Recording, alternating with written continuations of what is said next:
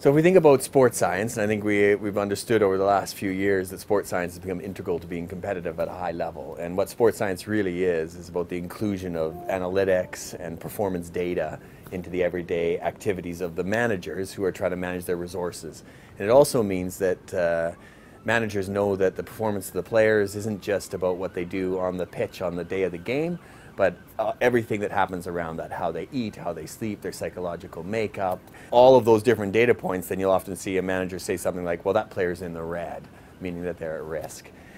Management science has been long discussed as a discipline, and this growth of wearable technologies promises a new form of management science more akin to sports science, where a manager will be able to have their dashboard. They'll be able to look into their workforce. They'll be able to see performance and productivity trajectories amongst their employees, lines of flight that will show them when they're going to have a good day or a bad day, and when they got that big pitch meeting coming up that afternoon and a big contract to win, and they have to decide who it is that goes in there. Just like a football manager isn't going to put an injured player on the pitch, a manager operating in any kind of organization can optimize their resources within the field of this management science that emerges from wearable tech.